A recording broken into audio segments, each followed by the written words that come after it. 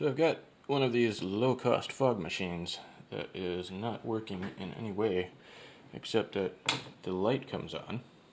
And it's actually been sitting around for a few years, and I thought I'd finally have a look at it.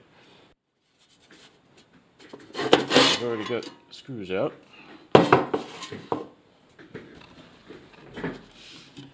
And it appears fairly simple. I've got the fluid pump down here. Looks like it would be a linear, sort of a diaphragm sort of a thing, probably. A nice copper line. And then the heated area, and the leads to the heater, there and there. A thermostat there that will open up. We'll disconnect the power when the temperature is reached. And this does not allow the pump to run. So what happens when you press the switch here? It won't allow the pump to run until this temperature is reached. So I believe the way it's wired here is that the pump receives the live, or the hot lead, from the switch here, and it gets the neutral side through the heating element. So it's connected right here, and when this thermostat is closed while it's heating, we've got live side over here, and so when it opens, then the pump can get its neutral through the heating element over to the other side here that is connected then to the neutrals in this connector. So I've already had it on for a little while, and then when you open up and feel here, it seems that nothing is heating. So we'll do some testing on the heating element here. So I've just disconnected one lead here to isolate this reading to the heating element. And I've got one side of my meter clipped on there, and I touch the other side. I get around 20 ohms, which comes to around 720 watts, which is right what it should be. This thing is supposed to be 700 watts. So, something else is up. Okay, I measured the voltage just across the live and neutral over here while on, and it only reads about 89 volts. So we got to poking around, and it appears we have a bad neutral connection from the neutral at this end of the machine to the neutral on the plug.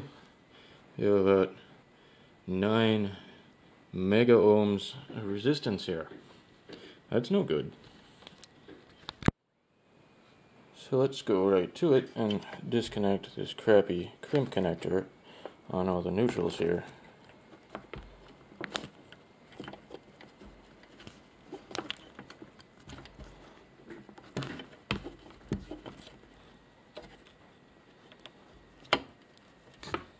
Huh. It doesn't appear to be so crappy in this case. The metal bit's still on there.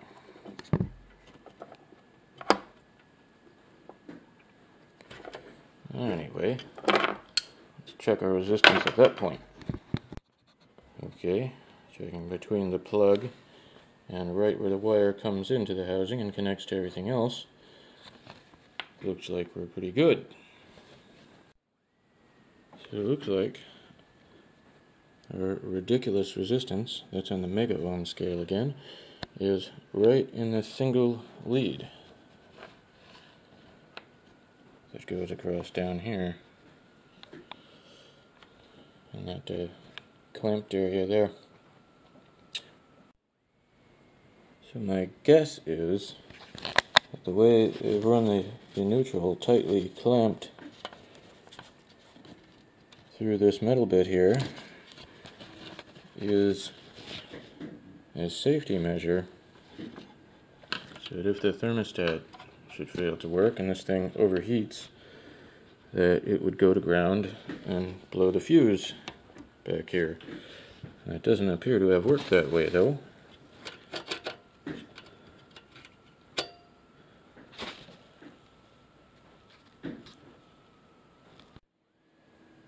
But perhaps it did the job anyway. It's no longer drawing power. But I'm going to use a test lead here to replace that bad neutral and just observe it here and see if the thermostat is working and see if otherwise this thing works, and then I'll look at how to fix it. Okay, test lead in place. I've now decided to run the hot side here through the ammeter, and when I turn it on,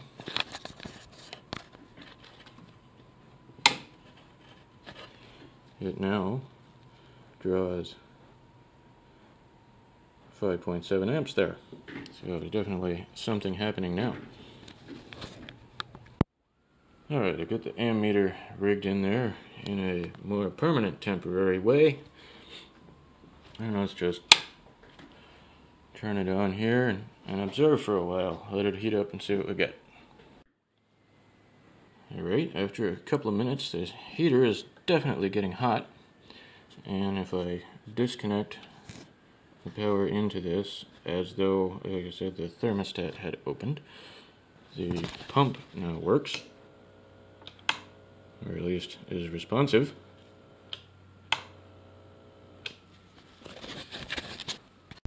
Alright, I poured a little water in there to bring that up.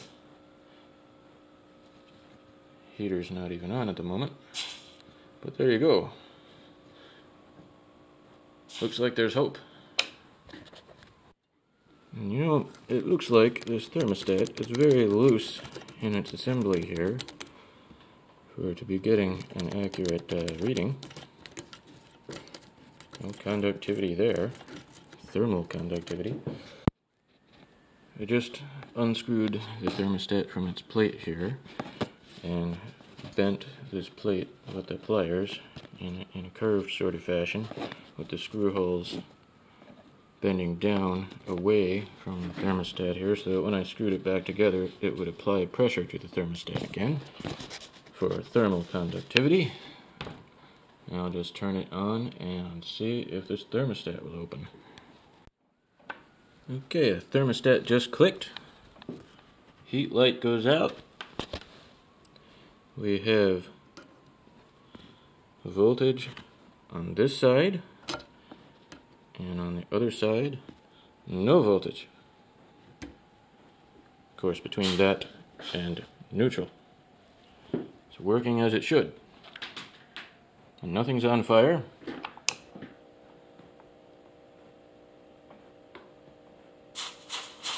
And it fogs.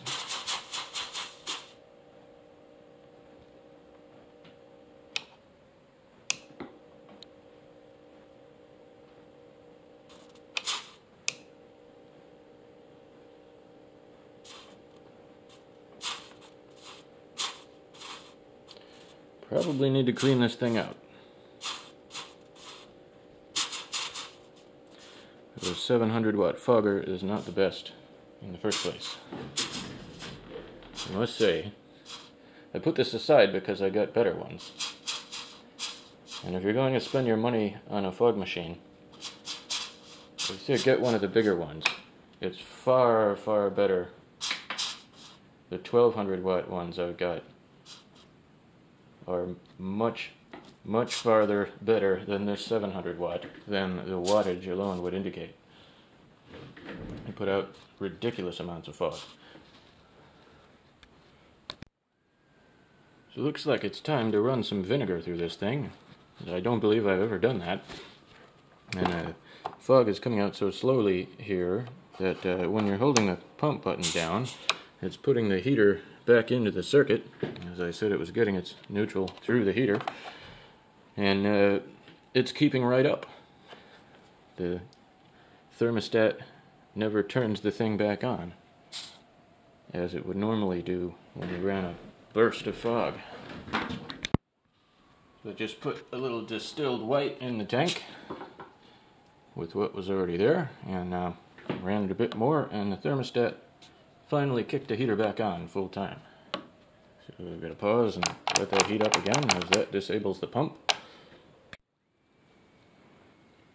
This thing is just not pumping after quite a bit of attempted pumping.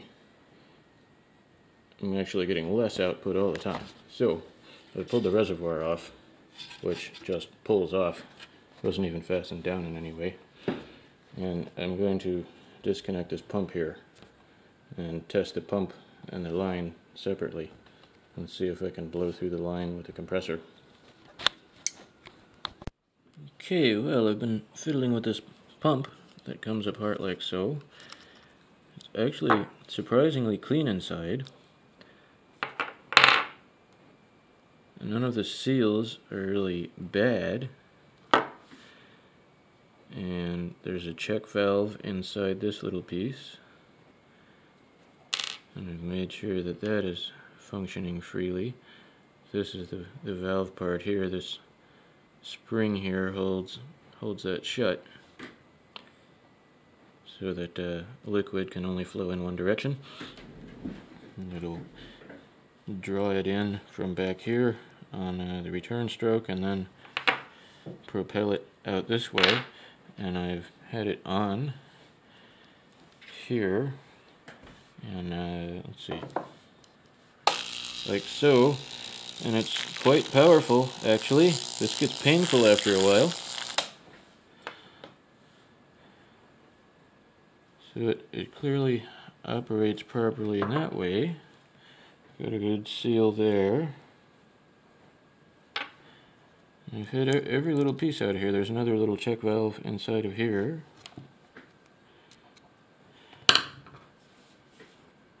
And it all works until I screw it all the way together. So there's that, oscillating merrily. As you can see, when I screw it all the way down, it limits the movement severely, and you can barely feel it vibrating, and it's not pumping. So I'm thinking maybe I will just stick an extra O-ring in here somewhere so that it can be tight without screwing down quite all the way. Because I've clearly got everything here for this thing to work. I don't want to buy a new pump.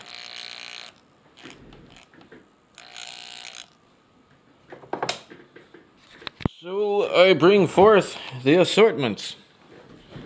You cannot have too many assortments. Really, even with all this, I do not have the appropriate O-rings to thoroughly rebuild this thing. Let's see if there's something that can take up a little space and make this work again. I've added one O-ring right in there. And when I assemble it, it doesn't screw down quite all the way. Without ridiculous force, of course. And it is oscillating merrily. I think I'll reassemble this and see if it works.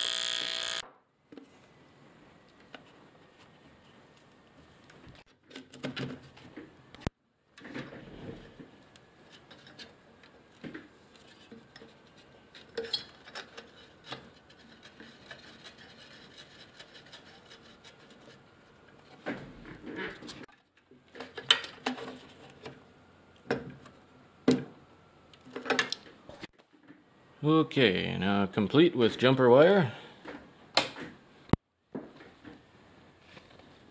Ah, the thing on the back of there where the wire went through was a thermal fuse.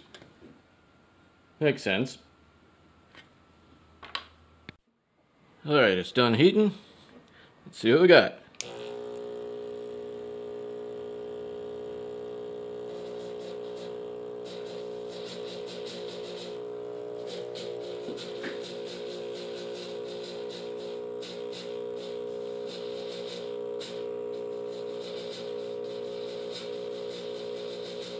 It's certainly better than before.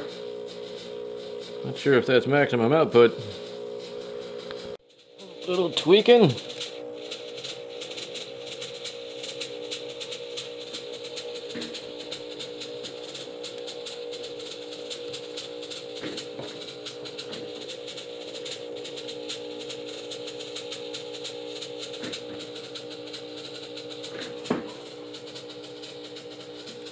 Well, that's adequate. The show shall go on.